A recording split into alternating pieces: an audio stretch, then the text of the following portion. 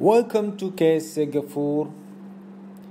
Please subscribe my channel to get graphic tips and on the notification please. Now I'm talking about how to convert CMYK color to Pantone color. Firstly, open the Illustrator and make a artboard and some CMYK color.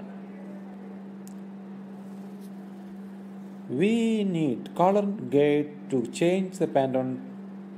So go to window menu, click on color grade.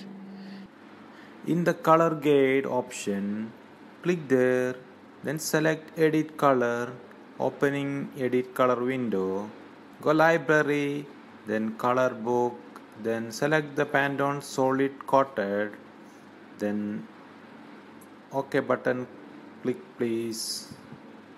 Then select the color what you want, what you have to change. In the side of color grade, you can see you selected color. Click on that color, then you can see the palette changed. Select the nearest one, that is your Pantone color. Very easily can change CMYK color to Pantone. See the all CMYK converts to Pantone color. Use Pantone color to be same everywhere. Thank you.